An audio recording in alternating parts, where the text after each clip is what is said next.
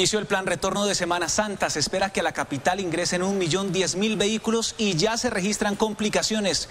Mayra, ¿cuál es el reporte a esta hora? Buenas noches.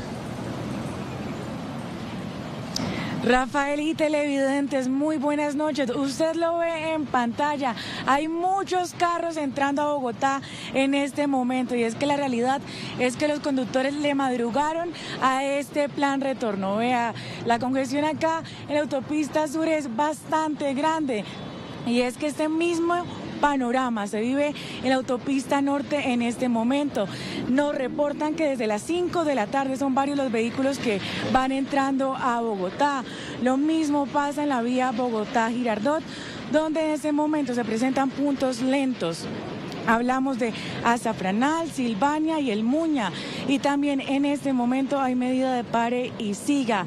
Sigo con la vía Bogotá-Villavicencio, que también tiene muchísimos vehículos entrando en este momento a Bogotá y se implementa también una medida de contingencia. Escuchemos a la directora de Tránsito y Transporte de la Policía Nacional.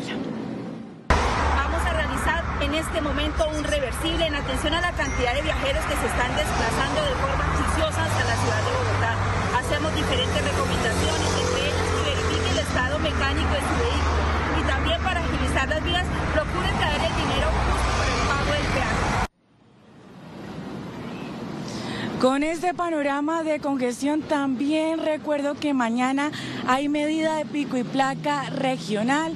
Recuerde, aplica desde las 12 del mediodía, pero para que sepa cómo venir de mañana, prepare el siguiente informe. Que no le agarre el regreso desprevenido.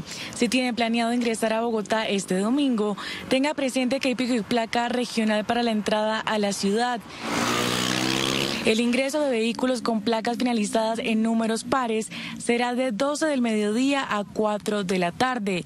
Y el ingreso de vehículos con placas finalizadas en números impares será de 4 de la tarde a 8 de la noche en las entradas principales. Más de 5.100 hombres que van a estar dispuestos en todos los corredores viales con el fin de garantizar la movilidad de todos los viajeros. Las autoridades instan a seguir unas pautas claves para tener un regreso seguro.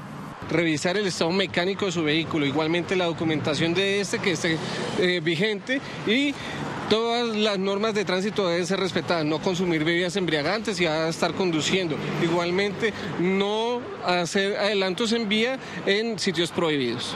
Son miles las personas que se esperan en este retorno, por lo que se hace un llamado a la paciencia.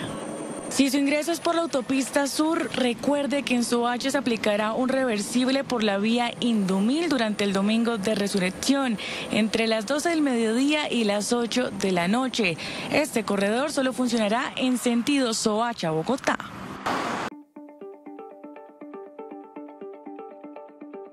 Suscríbase a nuestro canal de YouTube, active la campana y no se pierda las últimas noticias. Somos canal CityTv.